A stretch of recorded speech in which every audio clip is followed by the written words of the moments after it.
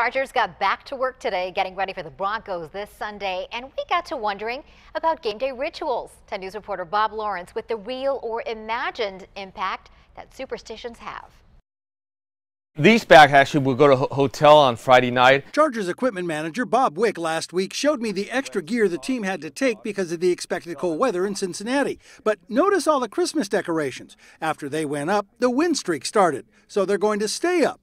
And that's not all. Grab a menu, have a seat. Mike Harden is the owner of Hodad's, a legendary burger joint in Ocean Beach. Before the Oakland game, Hodad's got a call from the Chargers to do a Friday feast. The Chargers won. Coach McCoy insisted they come back, and the Chargers won again.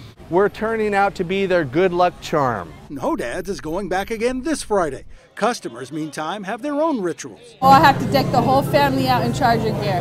The kids, the husband, myself.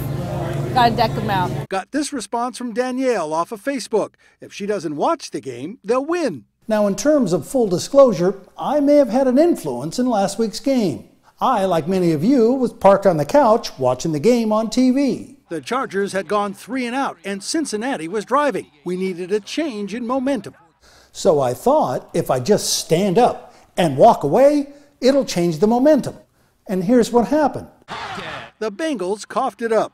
We asked Chargers quarterback Philip Rivers if he has any superstitions. I'm by no means like, oh, if I didn't eat the same thing or I couldn't find the right wristband, do I think, oh, we're in trouble now. Good to know, but for the rest of us, like the Bud Light commercial says, it's only weird if it doesn't work. Bob Lawrence, 10 News. Keep them coming. We want to hear about your superstitions. Join the conversation on our Facebook page.